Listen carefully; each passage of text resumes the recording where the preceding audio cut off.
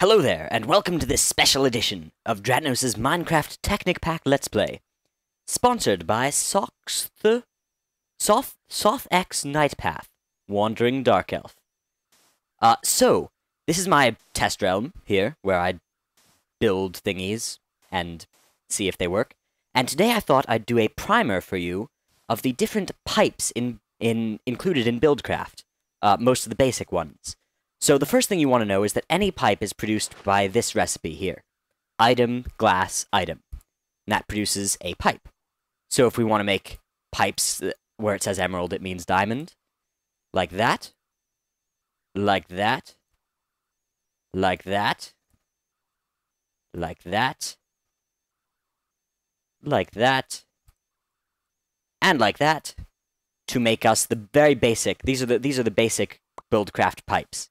So, the first one is a wooden transport pipe. And the way a wooden transport pipe works is, if you stick it next to... Let me give myself a chest.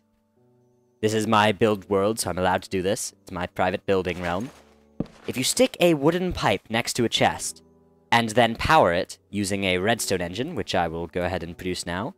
I'll do a primer on the engines next, so if you're interested in seeing that, stick around. And power up the engine. Oops. Power up the engine, as I was saying, ignore that part. Anything you put in this chest, every time this engine strokes, will be sucked out. That's the special power of the wooden pipe, is that it allows you to suck out things from chests. Downsides of wooden pipes, they don't connect to one another, which is also an upside, depending on how you set up your building. Okay, so you'll see that those cacti I put in came right back out. Alright, pipe number 2, the diamond pipe. Actually, we'll save diamond pipe for later. Pipe number 2, the obsidian pipe. So the way an obsidian pipe works is that, say you get an item, and you throw it into an obsidian pipe that's connected to another generic pipe, it gets sucked up by that obsidian pipe and travels through it to the next pipe. So here, these are cobblestone pipes, which are the kind of basic building pipe, and they allow items just to be transported through them. They have no special powers, except they won't connect to cooked stone pipes.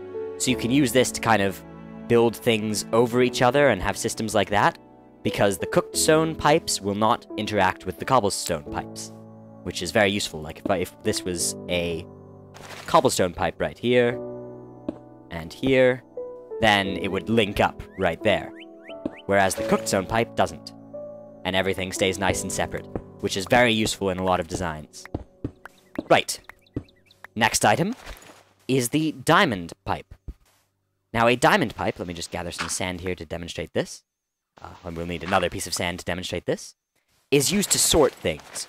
So let's combine what we know to have an obsidian pipe linked to a diamond pipe by cobblestone that then has maybe a cooked stone going off in one direction and a cobblestone going off in the other direction.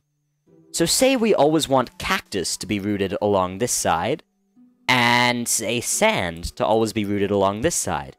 Well, with diamond pipe we can do that, because diamond pipe's special power is sorting. So if we stick a cactus in the red filter, I've opened this up just by right-clicking on the diamond pipe, and a sand in the blue filter, and then attempt to chuck them in here,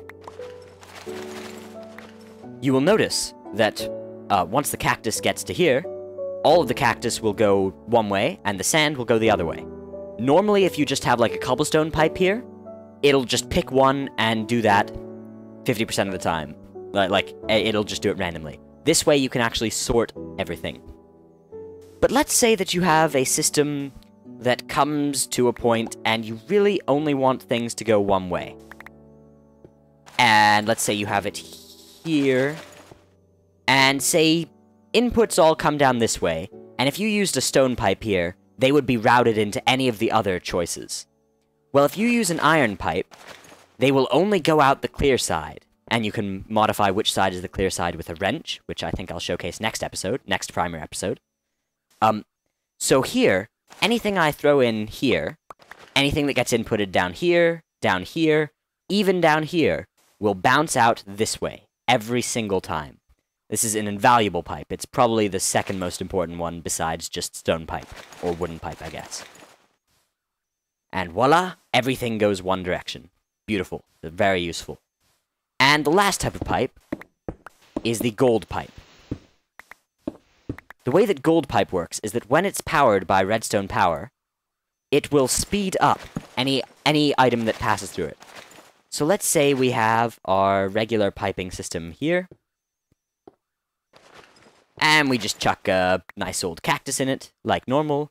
It's going a kind of meh speed, you know, chilling, walking along. Gets to the gold pipe, and phew, shot along. Interesting fact. You'll notice that this is cobblestone pipe. It holds its speed longer, the items powered by the gold, if they're in a stone track. And actually, we can go ahead and do a side-by-side comparison of that right now.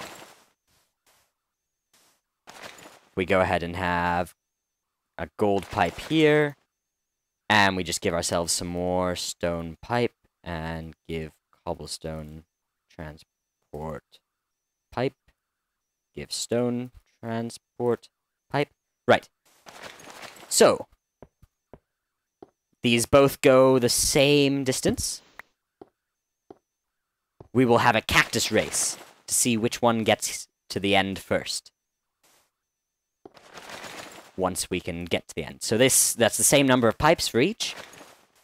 If we throw a cactus in here, which is the cobblestone side, it should go faster than a cactus here in the smoothstone side. But you'll note, it doesn't go any faster until it reaches the gold pipe. The smoothstone just lets it retain its velocity from the gold pipe for longer. So this is useful. There, you'll notice this one slowed back down, whereas that one didn't. And there was a significantly different and result in speed, which I suppose will be showcased a bit better if I make it even longer. Right. I believe this would be an excellent showcase from here. So let's do a brief little cactus race.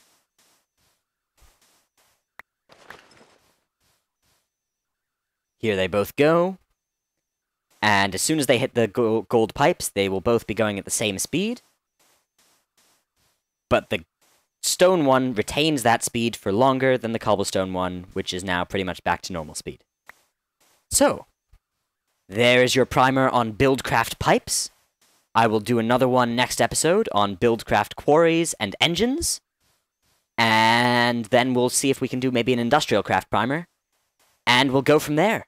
If anything has confused you about this video, please let me know, because it's very important that this video is clear, and if there is any mishaps in it, I will re-record it so that it's impeccably clear. This has been Dratnos. Thanks for watching. Goodbye.